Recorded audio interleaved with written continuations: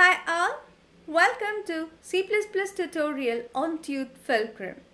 This session is on overloading the pre-increment and post-increment operator in C++. So in our previous sessions, we were discussing in detail what operator overloading is and what are the various methods by which you could overload an operator. And also we have seen the significance of overloading an operator in C++. So we have seen that we could implement this overloading as a member function or as a friend function of the class. And we were discussing with the unary operator overloading in our previous sessions. And we have seen an example of overloading the unary operator pre-increment as a member function and also as a friend function of the class. So now let's see how to overload a post-increment operator. Let's see it as a member function of the class. So how do you differentiate between the pre-increment and post-increment operator? The symbol represents the same, right? For pre-increment and post-increment, the operator symbol is the same. So what was that symbol? So the symbol for representing the increment is plus plus. So whether it is pre or post, this is the symbol that we use to represent the increment operation. Now, where you use this symbol?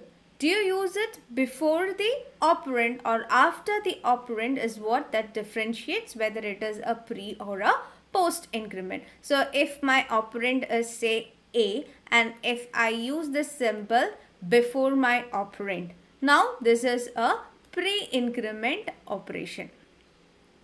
Whereas if I have used the operator after my operand, this is a post-increment operation.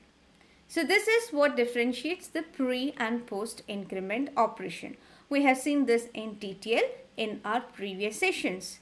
Now let's see how we are going to overload these operators as pre and post. So before going to that, let's quickly recollect the rules for overloading the operator. So we have seen that if you want to overload a unary operator as a member function of the class, there should not be any arguments to the operator overloaded function. Same way, if you are overloading a binary operator as a member function of the class, then there should be one argument. And overloading a unary operator as a friend function of the class, there should be one argument, and overloading a binary operator as a friend function of the class requires two arguments to the function. So let's see how we are going to overload the pre and post increment operator. So let's quickly recollect from what we have done in the previous session, how we have overloaded the pre-increment operator as a member function of the class. So we had implemented this function. So I am writing only the operator overloaded function here. I am not writing the class. So it was like this. The return type of my function is void and the function name is operator followed by the symbol that you use to represent your operator. So it is plus plus here. And since it's implemented as a member function of the class, there should not be any arguments to the function. So this is how, so here you can write the body of the function. We have implemented this in the last session. So this is how you overload a pre-increment operator as a member function of the class. Now, what will you do for overloading a post-increment operator? How you are going to overload the post-increment operator as a member function of the class? So in this case, how do you invoke this overloaded function? So say if obj was your object, you invoke by plus plus of obj. This will invoke the operator overloaded function. Now let's see about the post. So if it's a post increment and we are going to do it as a member function. So what is the rule? So before going to the rule, how do you invoke the same? If obj is your object, how do you write the statement to invoke the operator overloaded function? it's obj plus plus. So this is a post increment operation that is happening here. So let's come back to the implementation of this function. Let's say the function is not returning anything. So it is void. Now the function name is operator followed by the number of arguments. So what is the rule? Whether it is pre or post increment operation, it is a unary operator. And if you're overloading a unary operator as a member function of the class, there should not be any argument.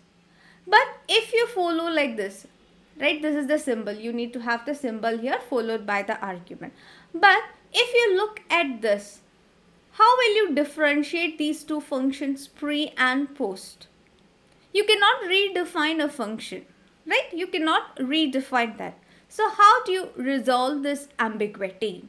If you are implementing this here, it's not going to differentiate the two functions and it's going to create ambiguity between the pre and post. So how do you resolve this ambiguity? For this, recollect the concept of function overloading. What was function overloading? Reusing the function name, provided the function should differ in the number, either the number of arguments or the type of arguments or the order of arguments. So we are going to use this concept here. So if you want to overload a post increment or let it be a decrement operator, there is an exception for the rule. So for the post increment operator overloading, you should pass a dummy argument to your operator overloaded function. So I will pass an integer argument here. Let's call it as x. This is a dummy argument. Dummy means what? You're not going to use this in the function body. It is just for the purpose of resolving this ambiguity that we pass an argument, though it's an exception to the rule for overloading the operator. So for the post increment or let it be a decrement operation, you need to pass a dummy argument in order to fix this ambiguity what we have seen here. So keep this point in mind.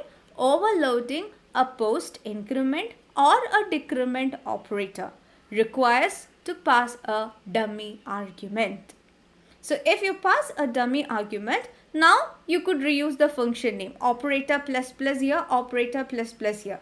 But it differs in the number of arguments. For the pre-increment operator, you have 0 argument. But for the post-increment, you have 1 argument. So this is differentiated by the count of argument the function it takes. So you can reuse the function name, that is operator followed by the symbol.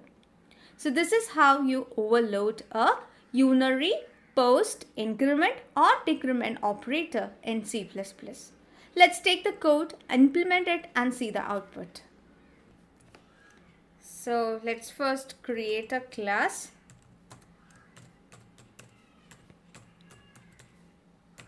Let's say we have the class tuteFulcrum.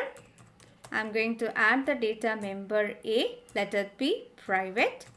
Now I'll add the public data members of the class or public member functions. Let me add a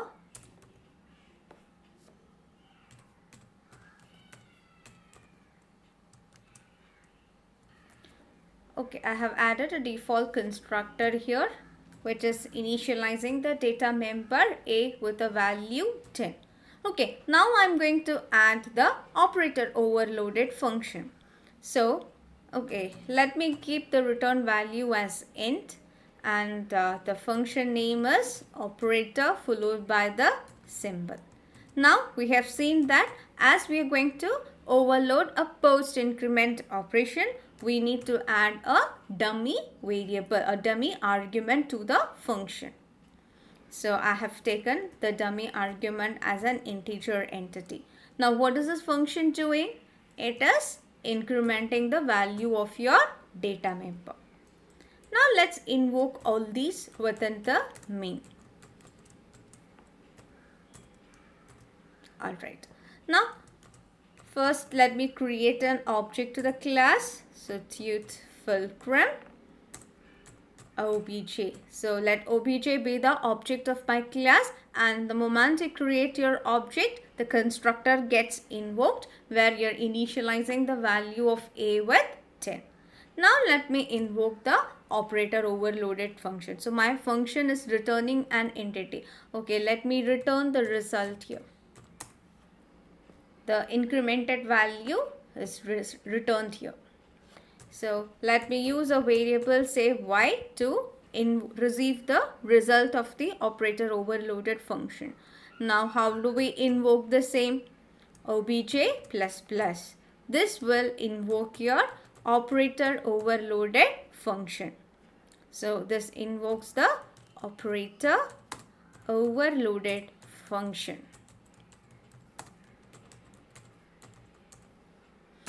Alright. Now let's use a cout statement and let's try to print the value of y and check our output.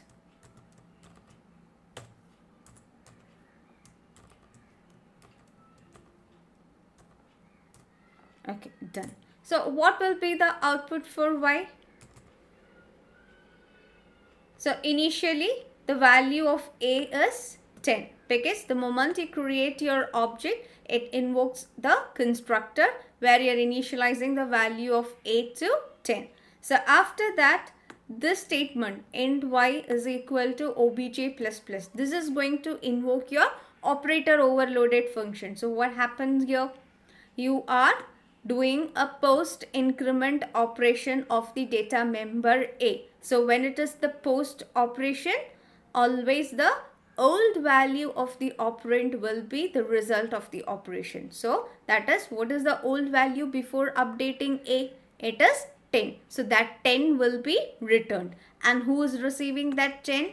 Y. So if you print the value of y here, it will be 10. So your expected output is 10. So let's run the code and verify our output. So alright, our program works fine and we are getting the expected output. Y is equal to 10. So this is how you overload a post increment, or it could be a decrement operator in C++. You can try out the same using the friend function also. Only difference is you will have to pass a dummy argument with the post operation. Thank you so much for watching. Please do like, share, comment and subscribe. And please don't forget to tap the bell icon. You'll get notified whenever we upload a new videos. Thank you.